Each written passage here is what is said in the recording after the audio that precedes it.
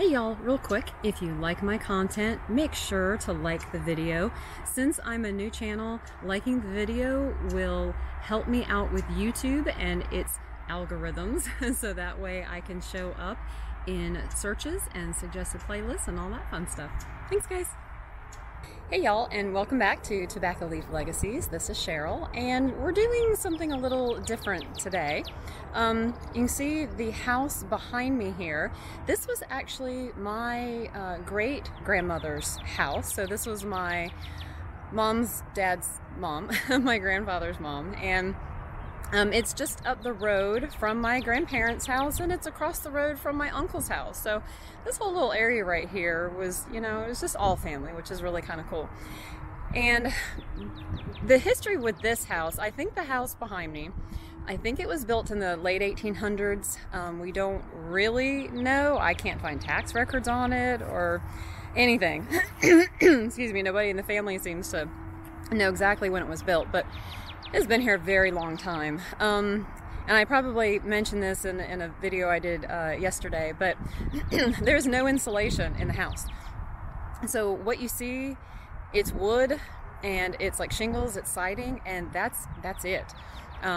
So bless her, you know, back in the day, I mean, she didn't have air conditioning. She didn't have, I mean, she had heat, but she didn't have it, you know, in the houses like we do now. I mean, she had heaters, you know, that she could move around, but that was it. And I mean, you know, think about it. If you're in 20 and 30 degree weather and all you've got is a piece of board between you and the snow. And my brother tells a story because him and his family lived here in the early 80s for a brief time while they were having a house done. And he tells a story that when my niece was a baby, that her bottle actually froze in the kitchen. It was so cold in the house, it actually froze. That's pretty cold.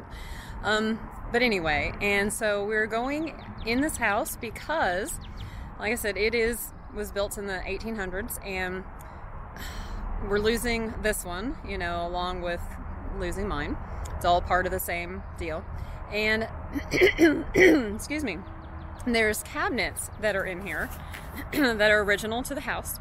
And the reason that I'm going to get them is because I found out from my cousin that one of my uncles actually carved, and you'll see this later on in the video too, he actually carved little pieces of wood, like little squares and different things to put on the cabinet doors and even kind of just as border elsewhere.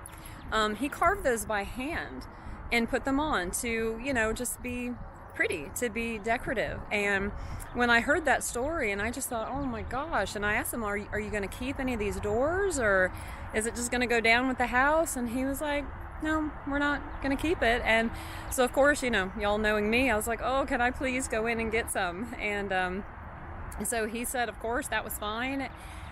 So, and I'm recording this little intro video the next day because I didn't have a chance to do it yesterday. So we went in, and you'll see video where pulled all the cabinet doors down. I got a couple drawers. I would have liked to have gotten, and you'll see this, like the full like hanging cabinet, but the way that it was put in, you know, it's not like now with, you know, anchors and screws and things like that, and you can easily take stuff down. Excuse me, it was put in with nails and such. And oh, hold that thought a second. Anyway, sorry about that. Had a little truck coming down the road. And so anyway, so they were put up with nails and such, and I was really afraid if I started pulling on it or doing too much, I would just tear the wood up. And so I thought, well, you know, let's just stick with the doors. Let's just get that, and the drawers and the doors, and I got like an old doorknob, and I got some other stuff, like I said, you'll see in the video. And so it was just really cool, and that kind of stuff is just so special to me. And if you've got something in your family like that, or when you find out, you know, the family history, especially something that somebody has handmade, hand carved, I mean, come on, that's kind of special stuff right there. Make sure that you try to keep it. Ask whoever you can about it if it's not yours to keep. I mean, what's the worst that they're gonna say? No? You know, you never know. They might say yes, and you don't know until you ask. Apologies, another truck coming down the road. We didn't used to have too much traffic on this road, especially when it was dirt. As you can kind of see, it's all nice and paved now, and yeah, I liked it better when it was dirt. But anyway, as I always say, that's another story. Y'all, I got so many stories. Anyway, okay, so we're going to get on with the video. I'm going to mix some stuff in, and you'll get to see inside the house and the cabinets and all the goodies that I got yesterday. And I'm very excited about it and very thankful that I was able to go in and get that.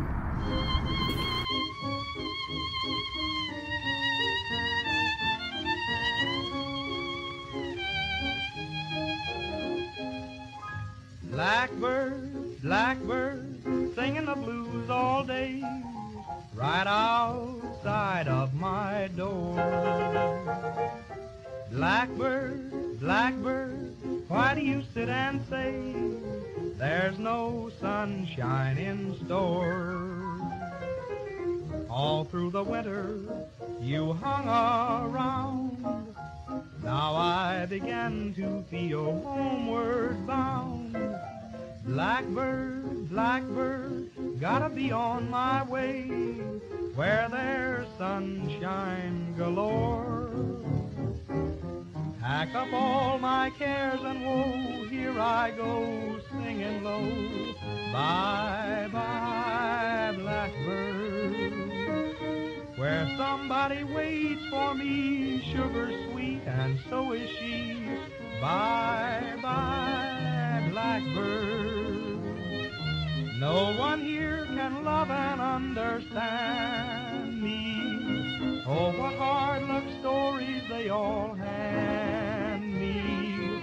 Make my bed and light the light, I'll arrive late tonight. Blackbird, bye-bye.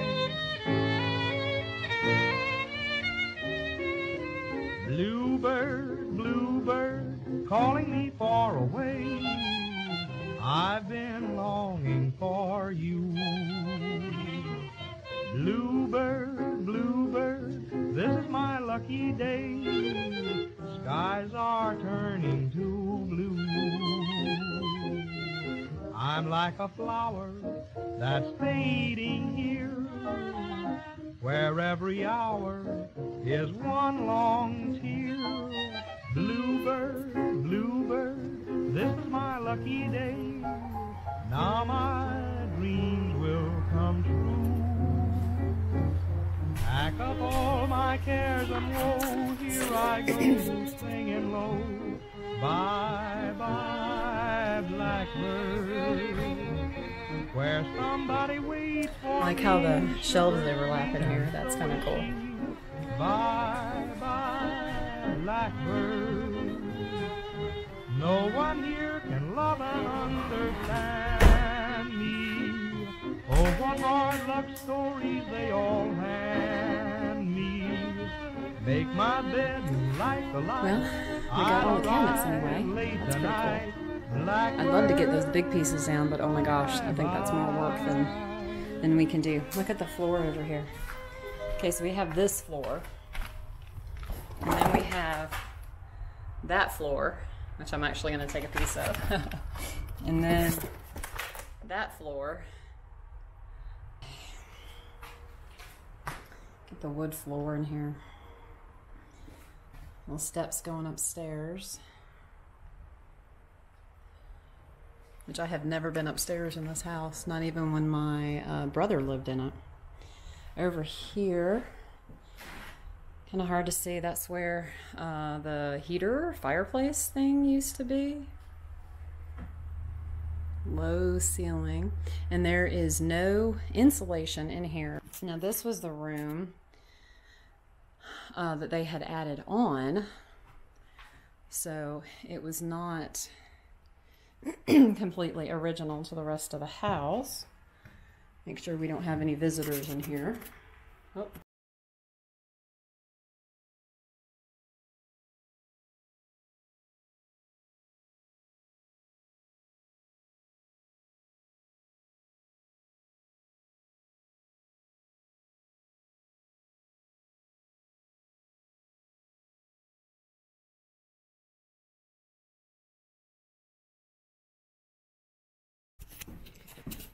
All right, I got my little flashlight. I don't know.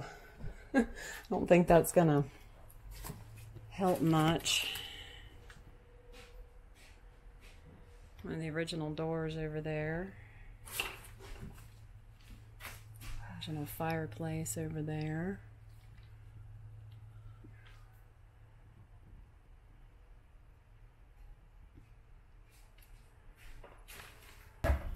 Again, make sure there's no friends. Yeah, they feel pretty good. Oh, look at this. How nice. Again. Oh my gosh, there's like a whole other beautiful space up here. Now, were these, I'm assuming, if Uncle Clarence was born here, that's wonderful. Oh my gosh. I just love that. Look at up here. Look at this. It is beautiful. Absolutely beautiful.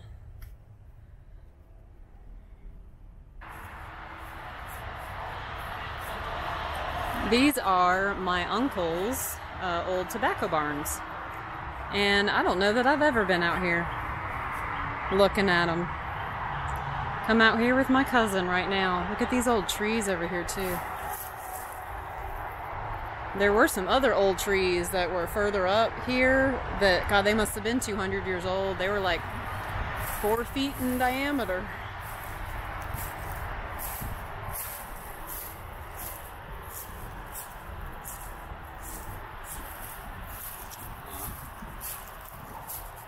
And take a peek in. Oh, wow.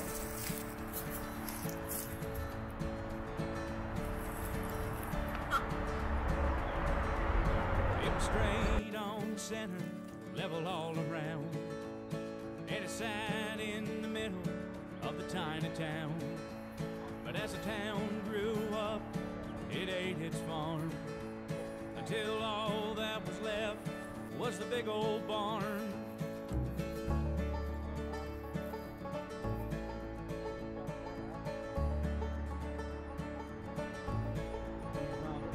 Its shiny roof, then rusted brown, and posts and beams started coming down.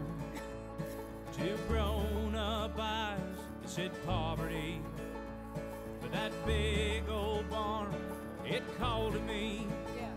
So I snuck inside, I looked all around, and I could not believe what I had found.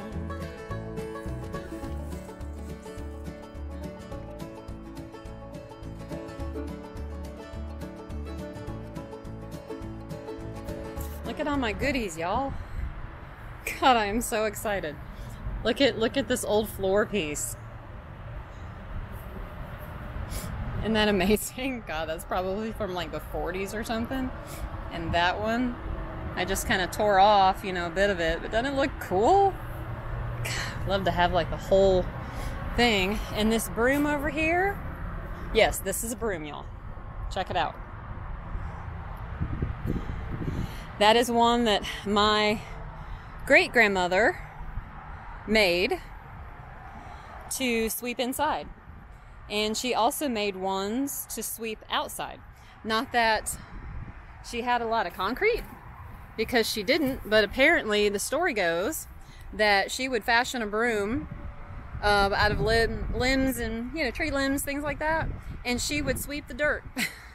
She had very clean dirt. She would,